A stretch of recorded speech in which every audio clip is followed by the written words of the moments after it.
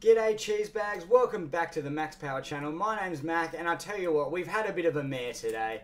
We were going to be opening our second and final box of Select 2021 Optimum, but we had a little problem with the recording and unfortunately we're not going to have the full video for you today, which is a bit of a shame. I had a really good time opening this box. So what we're going to do, we're going to go through the hits, we're going to go through the cards that we've got, just a little quick summary video. Again, unfortunately, we've had a mare. We've had an absolute Barry Crocker, and we lost the video for the whole box unboxing and opening all the packets and going through all that stuff. So I'm feeling a little bit flat, to be honest, but we'll go through what we got just so you can see the cards that we pulled today. Anyway, we'll start from the bottom and we'll work our way up to the big hits.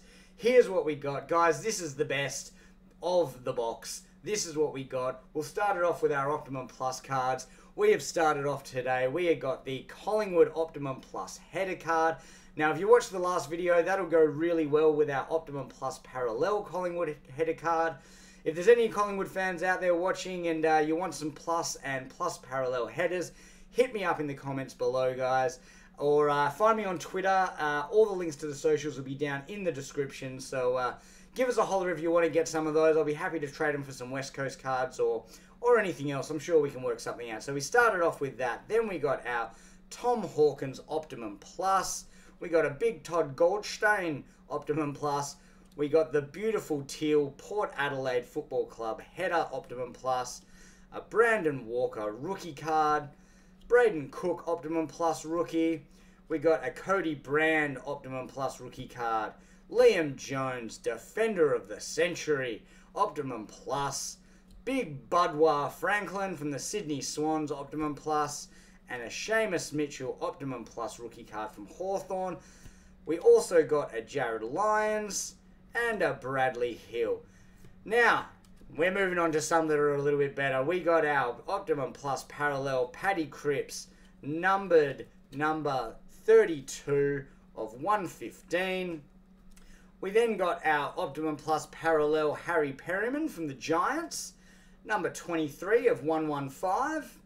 And my favourite hit of this box so far was definitely the Luke Edwards Optimum Plus parallel rookie card, numbered number 14 of 155. That'll go really well. If you watched the first video, you'll know that we got the Optimum Plus Luke Edwards rookie card. So we got the plus and the parallel of the Luke Edwards rookie card. We got the plus and the parallel of the Collingwood header card. Moving into some of our other hits now, we'll move on to our little draft pick signatures. We got a bronze draft pick signature Henry Smith, pick 48 for the Brisbane Lions. A gold Optimum Plus Dominic Bedendo, draft pick number 55 for the Western Bulldogs. And we got our platinum draft pick signature, of Eddie Ford from the North Melbourne Kangaroos. That one was number 21 of 40. So that was our 3 draft pick signature cards. Obviously, with the fact that we got the draft pick platinum signature, means we didn't get another big case hit. But the big headliner we got, Timmy Taranto from the Giants. Really happy with that one. I'm a big fan of TT. That's numbered 63 of 95. So really great cards here. Now, one thing I did notice again with our headliner card is it does have this slight bend in it. Now, I have seen with other headliner pulls that other people have noticed that their cards have a bit of a bend in them.